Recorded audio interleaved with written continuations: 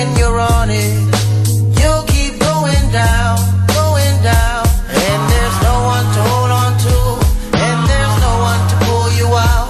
You keep on falling, falling. No one can hear you calling, so you end up self-destructing. On the corner with the toolie on the waistline, just got about the bing doing state time. Teeth marks on my back from the K9. Dark memories of when there was no sunshine, cause they said that I wouldn't make it. I remember like yesterday, holding on to what God gave me.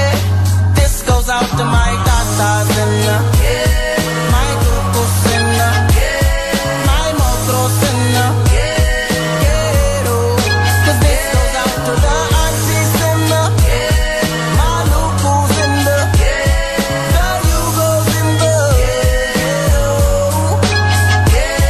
Yo, je kijkt om je heen, maar kan niet geloven wat je ziet. Een gebied vol verdriet, hele wijk is failliet. Een bandiet die weer schiet in de ronde voor niets. Dit is een plek waar je vermoord wordt voor een simpele fiets. Ik heb het over de ghettos van de Verenigde Staten, waar kinderen van 12 rondlopen met een wapen. Maar ook in Nederland is het niet altijd wat het lijkt. Criminaliteit stijgt in de achterstandswijk. Kijk, ik wil niet zeggen dat de bijl maar als New York is, maar heel veel van die mensen die doen net of het een dorp is waar nooit wat gebeurt terwijl de flats zijn bezet door de junks aan de crack. Je houdt jezelf voor de gek.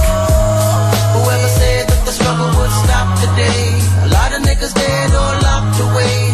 Teenage when they're growing up with AIDS, cause that's the life when you're living in the ghetto, eating in the ghetto, sleeping in the ghetto.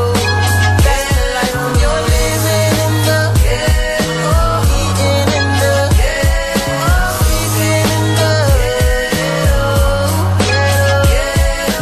Yo, snap het liefst, je verdriet is diep van binnen. Je wil wel opnieuw beginnen, maar je wordt geconfronteerd. En je ziet van die dingen, je broertje gearresteerd. Je vader straks zachtjes neer, je moeder die kan niet meer, het doet je zeer. Je trot de tranen, kijkt uit het raam. Het is alsof je wijk gaat overneerst door een orkaan. Overal liggen vuilniszakken, er lopen ratten.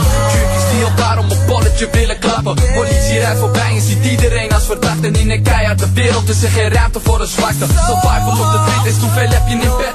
Is de eeuw oude